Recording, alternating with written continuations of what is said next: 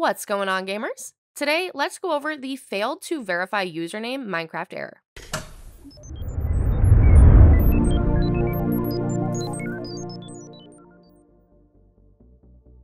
You might have tried to join your Minecraft server and then been rejected due to the error failed to verify username or invalid session.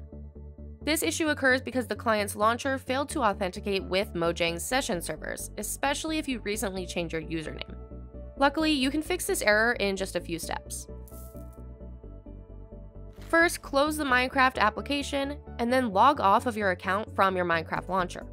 After that, you'll be asked to type in your email and password again, so do that, making sure to type everything correctly. And once you're logged back in, you should be able to start the game and join the server.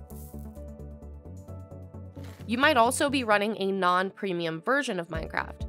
If you didn't pay for the game, then you're not going to be allowed to join most servers due to the server running in online mode. However, if you are the owner and you want these players to be able to join, this can be changed fairly easily in the server panel. Head to your Apex server panel and stop the server, and then click Config Files to the left and Server Settings on the next page. Find Online Mode and set it to Disabled and click Save at the bottom, and then you can head back to the game panel and turn the server back on.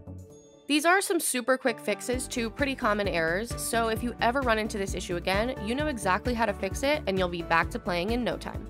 Thanks for watching. If you want to see more great content like this, then subscribe or click these videos. Until next time, gamers.